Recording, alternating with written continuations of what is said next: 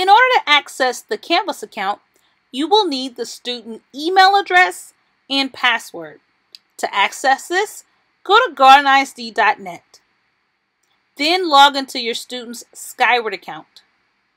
If you don't have a Skyward account, please come back to gardenisd.net for more information.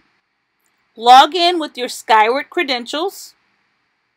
This will be your username and password.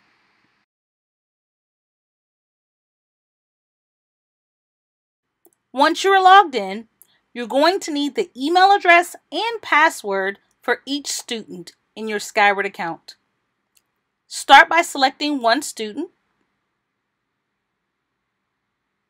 Then select Portfolio on the bottom left-hand side of the screen.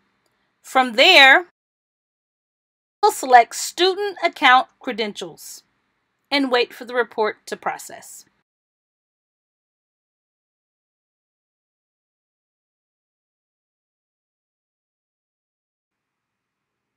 You will need your student email address